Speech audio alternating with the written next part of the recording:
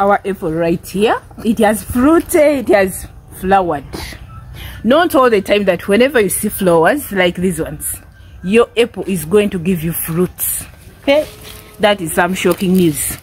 This tree you're seeing here, it requires a lot to give you fruits, but there are conditions which can make the flowers to fall. We are looking at abortion in apples. That is what we are seeing today. You may see your apples giving you a lot of flowers, a lot, but you don't get any fruits. Reasons being, number one, harsh weather. Whenever the temperatures are very, very hot, it will bring some signals to these trees, the apples, that we cannot handle to bear for you some fruits. So flowers will fall off automatically. Number two, why your apples may give you a lot of flowers, but you don't see fruits coming. Over irrigation or under irrigation. One of those two reasons, you may be able to get your fruits or not.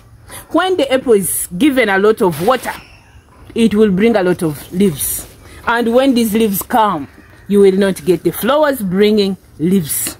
Under irrigation, when the water which is being given to your apples is little, you have higher chances of getting no fruits. Those are some of the reasons we want to see, which can cause your apple to give you a lot of flowers, but you don't see any fruit coming. For us, we have eaten some fruits here at Eden. Very beautiful, very nice one. Number three, a brief one. Insects like the thrips, those ones, the mites, they enjoy the juices which are always in these flowers here. The mites come like they have come to taste the juice in these flowers, and after that they'll pick up all the leaves, and at the end of the day you'll find your apple had given a lot of fruit, a lot of flowers, but no fruits coming.